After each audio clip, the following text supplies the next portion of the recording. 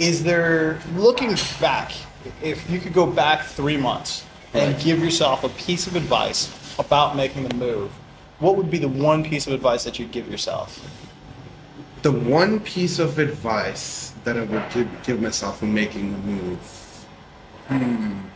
I would say to learn a little bit more of the language, not become fluent in Vietnamese in 2 weeks, that's impossible, but to learn a bit more of the basics. Because let me tell you a funny story, right? of why I'm saying this, okay?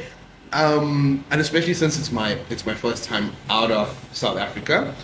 So even, going on Google Maps and stuff and looking for something, it's different to doing that in an English-speaking country like South Africa. So what happened was we quarantined for 2 weeks. Then we had to fly from Hanoi back to Ho Chi Minh City. And it was with one of the guys that flew over with me, Marcus. And so it was like, our flight was like, I think, 5:30 in the morning.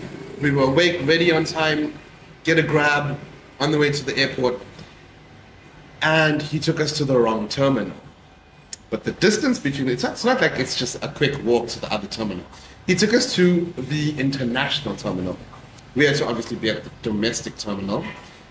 And now that's a 1 kilometer walk. It's 5:30 in the morning. It's saying 10 minutes to get a new grab. So the thing is, though, why I say learn a bit of the basics about the language and learn where you're going, exactly where you need to be. Because we missed that flight. Oh, man. Yeah, that's the kicker of the story. We missed that flight, and now we're stressing out. We had to contact Nan and the company and booked the next flight. So it was a bit chaotic, but I think that I could have did better preparation to overcome the language barrier.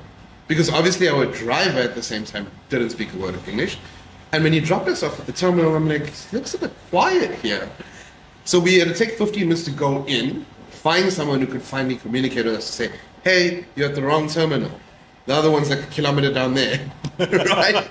And I look at the time, and it's like 5 minutes for boarding to close. And then I look at trying to get another grab, it says 10.